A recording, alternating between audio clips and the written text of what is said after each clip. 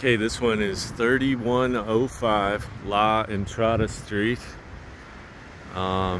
Immediately just driving up, looks like a flip. You can see the paint trail on the ground, like all the signs of construction. There's some real broken glass here. So they probably, little just pieces of debris. So there was probably a one of those big blue dumpsters right here. All the trash came through in this area. It's a little windy today, so sorry about that. But this is, it's funny, I actually lived just around the corner, a couple hundred yards away when I was a kid. And I loved this neighborhood as a kid. But that's Green Valley Parkway right there, so you get just a little bit of traffic noise.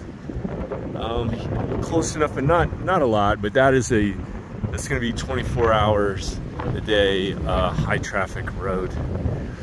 At first glance, yeah, it looks like a flip, simple yard. The roof I can see here looks like it's not very old, so that may have been updated as part of the flip. They may still be working here. You got a hose. I don't know what kind of wire this is, but it doesn't seem to be going anywhere, just hanging there. A little bit more debris, an open gate going to the backyard. There's the pool equipment, which sounds older, but it looks like the plumbing has been updated recently. But it's got that louder sound that indicates that it's not one of the newer high-speed, variable speed, quieter pumps. And this looks like solar, so there's probably solar on the rooftop there. Let's see if we can see it.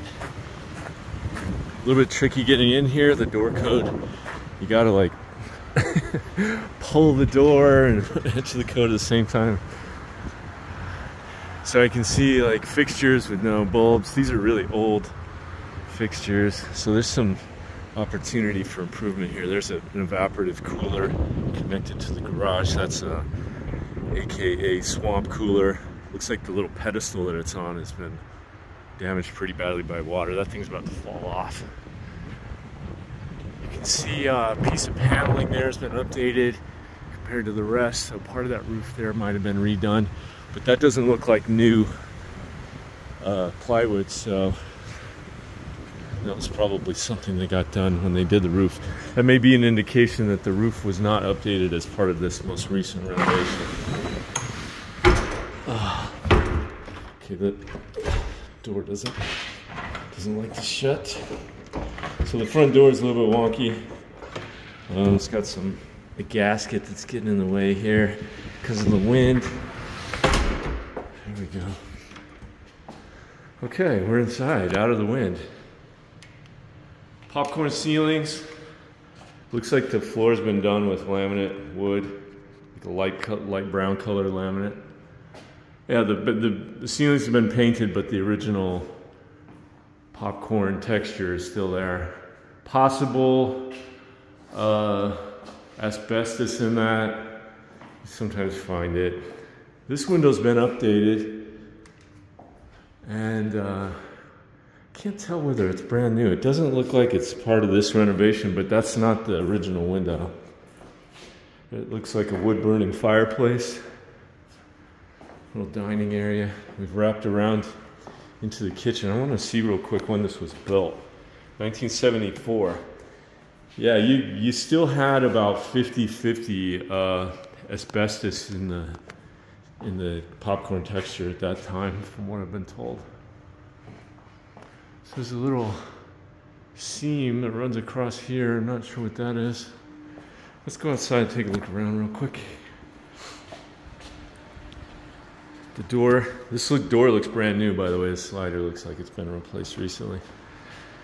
And that's interesting. The neighbors behind you here are call the OSHA guy. That ladder's not supposed to be up on top of there. And it looks to me like you got the owner of the house up there on the rooftop with the technician. Don't tell the safety guy about that. So the backyard, and there's one package unit that's got a gas furnace in it. It's a good brand, Train, but it's older. So there's probably going to be a second unit up on the top. I don't see any solar panels, but they're probably up there unless they've been removed. There's another slider. That's an older slider. Pool needs a cleaning, which is normal when it's windy like this. I don't see any super bad signs of problems with the condition of the pool. This little shed there, it's not getting any younger. It's a deep pool, so that's the original like 1970s pool. It's got an actual deep end. And for all I know, or all I can remember, I might have swam in that pool back when I was a kid. Let's see if this door's gonna lock for me. There we go. Okay. Yeah, kind of a downstairs, almost a downstairs master suite. This is an old school door. A lot of heat is gonna radiate off of this door because it's not the low E doors that we have today, like this one, where there's like a radon barrier or whatever it's called. Really low ceilings in here. Like I don't even need to extend my arm to touch that ceiling in the bathtub or in the bathroom. Old window, stained, but they've updated everything else. Oh, the bathtub is original and it's not been textured. It's not in super bad condition, but there's a couple of flaws. That's the original metal tub, it looks like. Here's the garage. There's a light. It's got a little workbench there. Yeah, there may still be some work going on here. So instead of one large door, it's got two single bays. One has a motor, the other one does not. So that one's got it. No motor over here, but there is a spring. And these are, somebody's added some insulation to the doors. That's not bad, but it's a little bit weird to have two doors rather than one big one. There's an electric water heater. That's not gas, that's electric. And then you got no gas here. This would be the laundry setup here in the garage. I did see a gas line on the package unit on the roof. I'm not sure what's in there. I don't really want to move stuff to find out. There's no deadbolt on this door. It's not a fire door. That's a regular interior door and it does not have a self-locking spring. That's gonna hold up the deal on appraisal. Whoever did the flip needs to come and get that. They're gonna end up doing it. Fire door, deadbolt, self-locking spring, those are all things that appraisers are gonna hit it, almost certainly. Okay, so this looks like the master suite. The window's been updated and it's not locked. Perfect view of the OSHA violations going on over there.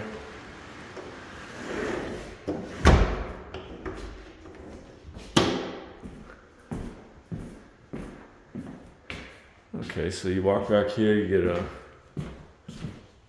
there's a little closet with attic access. A couple of regular closets kind of wrapped around the corner here. Yeah. There's a toilet. Really tight fit there. A little bit. And it's got a closet door on it. That's the toilet right there. Not quite not standard operating procedure. And a little cramped dual vanity with a shower. And there's barely enough room. Like you wouldn't get a shower door in here between the vanity and the bathtub. Less than an inch of clearance there at the bottom. You got maybe a quarter inch right here. So again, this is sort of could be better. I mean, if you want to have if you want to close off the shower, which is about maybe 6 feet high here and a little bit loose, by the way. Your only option is a shower curtain that's gonna be right up against the vanity, like water's gonna splash through onto here. A single vanity would have been the way to go here. Just put a kick-ass single vanity there and leave yourself a little room. I don't know why you wouldn't just make a, I don't know, maybe there's some challenges here with that supply registers hanging, barely hanging onto the 2 screws there. That thing will pull right off if you touch it. Okay. Yeah, the closet doors in here are all just original. Here's another bathroom. So this would be a little bit more what you might like to see on the other side of the wall for the master is a single vanity. I know that's a master suite. You gotta have 2 people in there probably, but there's just not enough room for the dual vanity the way it is. Yeah, all these windows are unlocked. Not crazy about that, but this one is obviously a new window. Looks like the doors may have been replaced. No, that's original doors. They were just painted. Yeah, the update on here is a little bit. Looks like they could have. I don't know. They could have done a little better. Some stains on the floor here. Probably paint. Looks like it was paint, and they tried to clean it, and it's kind of left up. A little bit. There's quite a lot of that around.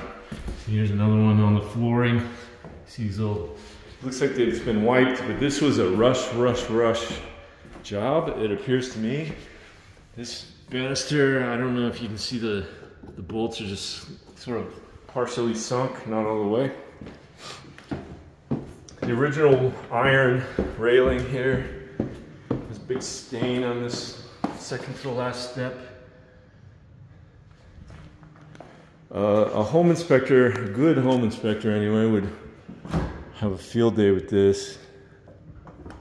I don't know if this is a new fridge. It looks used, like see the gunk all over it, but it's in great shape. This is definitely a used oven. The hood's new. No telling if that vent runs all the way to the top though, hard to know. Oh yeah, that's not secured. Dishwasher's just sitting in there. That looks like a kind of like an epoxy synthetic base in there. Well, it looks good in photos, but this is actually a flip that probably looks partially done to me. They need to go another 10 grand on it and get it done. There's quite a number of things here that are go a little bit beyond a little bit beyond, like, or a little bit short of complete. Like, it feels like they're not done, but some of it looks great. Anyway, this is 3105 La Entrada Street, $550,000. We'll see if that's actually a good valuation, in my opinion. I got a client who's looking at this one, and we'll do a little analysis on it. I hope you enjoyed it. Have a nice day.